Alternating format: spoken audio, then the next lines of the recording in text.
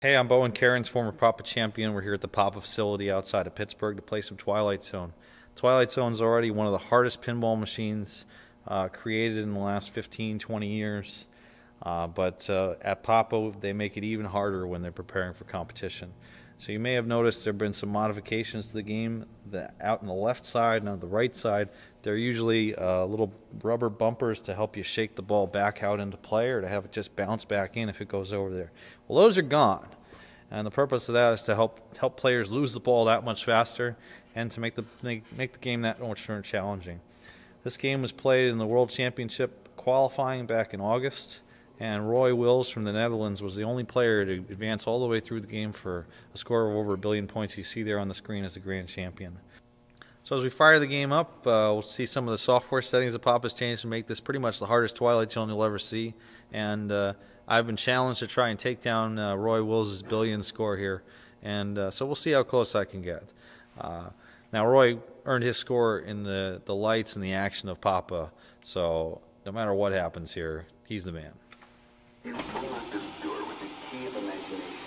A couple big changes in the software. The extra balls are shut off. The tilt setting is really tight. You can't get away with much of anything. We mentioned earlier the outlane posts are removed in both the left and right. And both the slot machine and piano start off at the beginning of the game. That's set to extra hard, so if you want to earn anything on this game, you really got to earn it. So you get control of the ball, and what I'm going to try to do is make both ramps, the left ramp and then the right ramp. This will light both of those shots. And every time the ball is out of control, you're going to see me moving the game around a lot more than normal as I try to make sure that I get the ball back under control on a missed shot. I'm trying to make the right ramp right now, and that's a tough shot from the right flipper. Might be better from the left, but from the right flipper, it's a fun little shot. And then pump it in the piano for a round. If I can make that, that would have been nice, but I didn't. Lock is lit, though, because I made both ramps, and there's the lock shot bricked out. Ouch. That's going to happen. That actually happens quite a lot on Twilight Zone. Those brick outs out of the lock. So when that happens, you know, you can't go, boy, the game screwed me over. That's pinball, man. Pinball is action. There's a shot. Got it this time, and I got credit for it. So 2 locks will light the multi-ball. So I got to get it in there for the second lock as quickly as possible. Actually managed to shoot in the slot machine on a lucky bounce. As it comes out of here, I'm going to try to trap it immediately on the right, or at least get control if I can't get a trap. And in this game, if you get the ball towards the outlanes, the way the posts are set, you're basically screwed. So you want to keep the ball away from the outlanes as much as possible. It hasn't gone to either of these areas yet, so that's why I'm playing safe. Let's start multi-ball. Oh, shit. And you can see there, that was not a big move save, but because I did not trap the ball correctly, I lost it, and I tried to save it with a quick move to the right, just a little bit too far.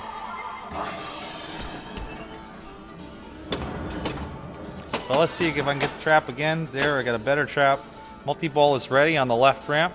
During multi-ball, the jackpot is across from the little flipper into the piano, and the relight is from the other flipper into the camera. By the way, if you play some Twilight Zone and you're fairly new to pinball, you might not notice this, but the camera shot that comes up from here goes underneath the little flipper. If you hold up the little flipper when the ball's going there, it'll go in a much wider shot. So let's try starting multi-ball and we'll play that out. I like this multi-ball. It's got a lot of action, great sound effects, one of the loudest jackpot noises in all pinball. And it just feels very satisfying to make shots in this game. There's a great shot right there. Off the upper flipper, bank it in. That was a deliberate shot, banked off the little baby flipper and in. And now I'm going to try to make a second jackpot. The way this game is set, though, it's really hard to get two or three jackpots. There we go. The relight is the camera. And we'll try to get the relight here. Oh! Wow, how did that happen? I thought for sure that was in. But apparently it bricked out of the camera and the relight. And I'm not actually sure what happened. I'll have to go to the videotape on that. But we're back to single ball play again. And pretty much to get back into multi-ball, I'm going to have to make more ramps and more locks. So let's go back to the ramps. Left ramp, right ramp. The right ramp is pretty tough on this game at times. But, you know, it's fairly makeable from either flipper. More importantly is getting control of the ball. And it comes out of the slot machine kick out a lot. You can try to trap it immediately, you can try to bounce it over, but the way that Papa games are often set, there is no safety valve. You're basically in trouble no matter how you slice it.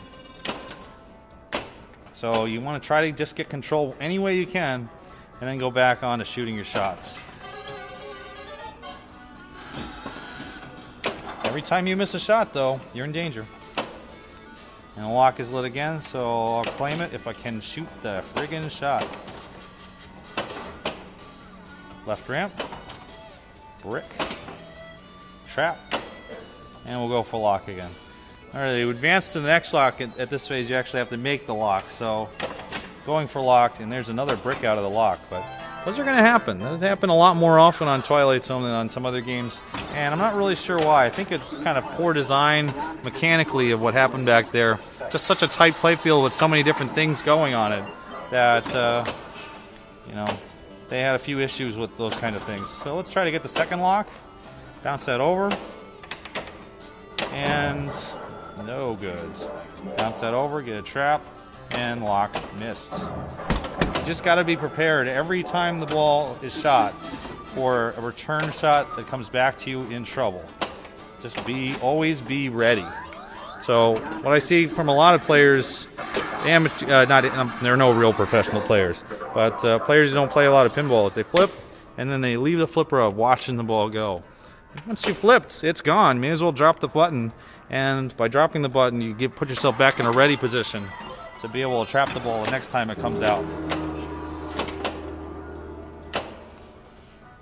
Alright, so at this point, I've got one more lock to go to get multi-ball. I also have a fair number of these gumball shots available. They're worth a lot of points, and eventually they'll release the Powerball. So I'm going to aim for those for a little while here, and see if I can't pick up at least one of them. Just some poor shooting there, but let's see if I can't bounce it over and get a gumball next. There we go. So that's going to return the ball, and the next ball out will be the Powerball.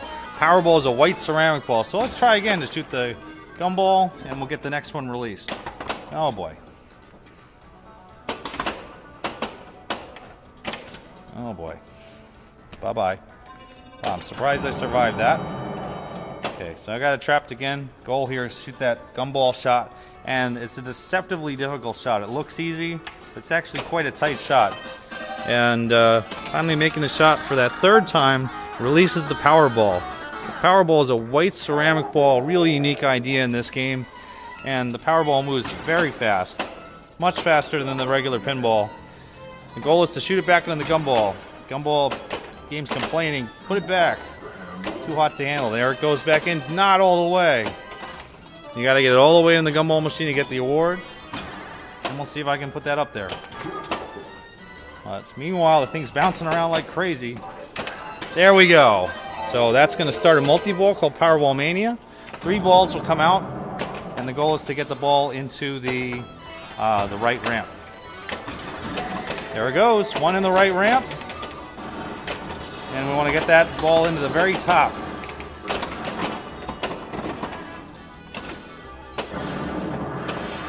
All right, you just saw me cheat. The design of this game has a jackpot shot at the very top there, but they didn't quite have the money to verify whether you had made the jackpot or not. So instead they let it get verified by the next shot down.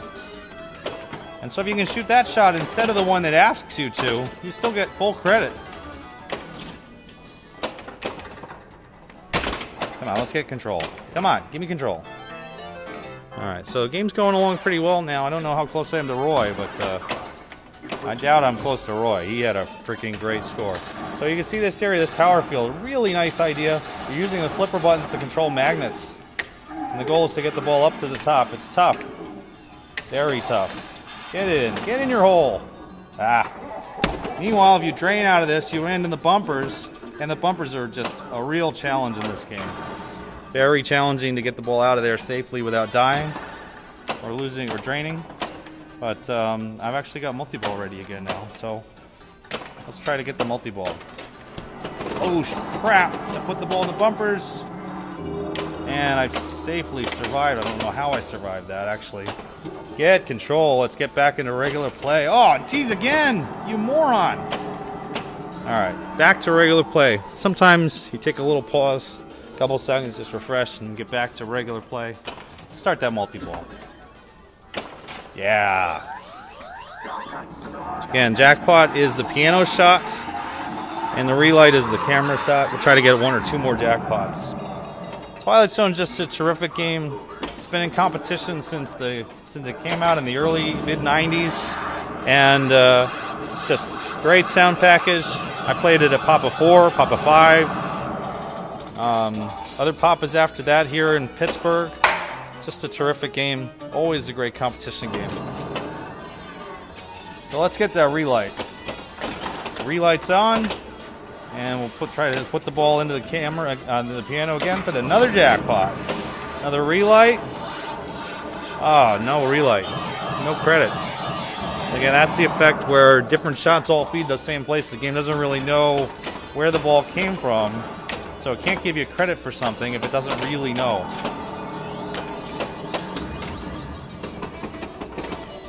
Where's the ball? Okay, there's the ball. There's the camera shot if I can get it. Did I get it? No! Get in there. Get in your camera. Ah, son of a whore. Get in there! Oh, just a second or two too late for another jackpot. That would have been sweet. But as it was, did not happen. Okay, this is a place where it's a good time to just reset, get control, get back to regular play, get back to good controlled play, and try to make ramps, make locks, get back to another multi-ball, get back to some modes. Holy mackerel, that was a missed shot. So there's a bad play because now the ball's in the bumpers and it's very dangerous right now. It's in danger of graining, still in danger, and I'm a little bit back right in the same danger again. So I'm trying my best to get control of the ball, get the ball back to my flippers by shaking at the appropriate times, and I got it out. Whew, close one, very close one. So as we go here, we're going to try to get some more gumballs. And I've also noticed my play has been a little bit erratic in the last minute or two. So let me pause that, and we're going to try to shoot the right ramp, get it back onto the little mini play field called the power field. Alright. So I'm getting a few lucky bounces. Some good opportunities have been going by, where things where I've just been lucky not to lose the ball. And poor traps have been haven't been punished the way they are sometimes. Like, there's a really bad idea to put the ball back in the bumpers again. Oh, boy, bad break there. But a good ball overall, very good ball overall. And I don't feel like I'm that much closer to Roy, for he went all the way through the game and got to the Lost in the Zone. But here I am sitting close to 700 million. It's been a strong score, and Roy's score is within reach, but not really within reach, if you know what I mean. So let's see if we can get back to multi-ball, pull off a miracle here, and get that score. Get good traps, make good shots, it could happen. One shot to the ramp, one shot, that's a bad shot, and I'm gone. Oh, I'm not gone, okay. Now I'm gone. Okay, now in a lot of these cases, I'm able to save myself by pushing the machine in the right way to keep it from the right side. Let's make that ramp. Make it through the power field. Get up in the top, please.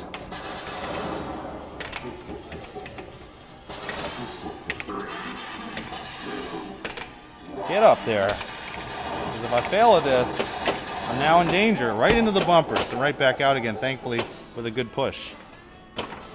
But that's, oh, that second lock bricked out on me. Oh! Damn! Bad drain there, but you know, pretty solid game. Congratulations, Roy. You're still intact. But that's a little bit of Twilight Zone. Great game, one of the best of all time, I feel. And hope you enjoy watching this video. Take care.